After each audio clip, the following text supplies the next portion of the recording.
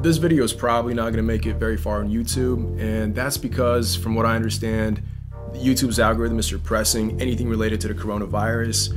That's probably for a good reason. There's a lot of misinformation that's floating around, and I'm not here to get into the whole conversation about the virus, but there's a really interesting technological angle that I wanted to share, and it's essentially a way that we at home can help come up with a cure to the virus, or a vaccine rather. So the project is called Folding at Home, and it's run by Stanford University. Folding refers to protein folding, which I'm not a doctor or a medical expert, but from what I understand, protein folding is essentially kind of like solving a puzzle. Proteins are like the building blocks of cells. The problem is that protein folding is exceptionally expensive when it comes to computation. It is not something that's easy. It takes a lot of resources. So what Stanford University has done is essentially created this crowdsourced supercomputer. Currently, it's one of the fastest in the world, running at around 98 petaflops. So anybody at home that has a spare PlayStation 3 or computer, Mac, Windows, can essentially download this app, and you can run it on your machine. And it uses your GPU, which is the graphic processing unit, which is extremely powerful.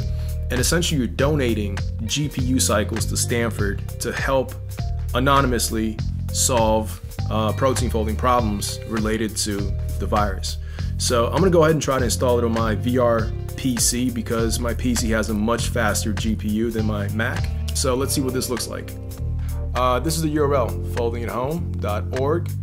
The site has a short informative video, but I'm gonna go ahead and click Start Folding Now.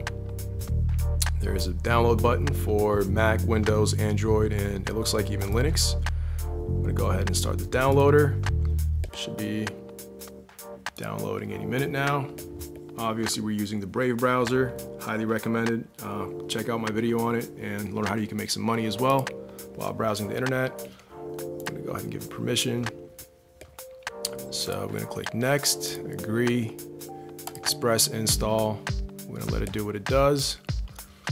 This is actually my first time running this, so I'm not sure what it looks like. On Windows, allow access, and then we get this Folding at Home link. So it looks like there's two options when it comes to your identity. You could do it anonymously, or I guess you can set it up, but maybe later.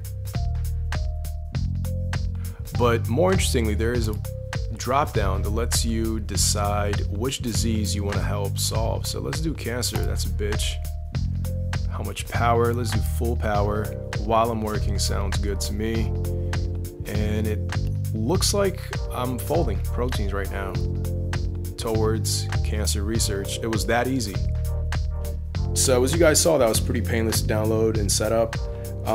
Coronavirus was not actually one of the drop downs. I'm guessing that's coming this week or so. But anyone that has an extra computer or PlayStation, set it up, man. Why not? You know, it's an easy, quick way to donate and support a good cause. So stay safe. I'm gonna talk to you guys soon.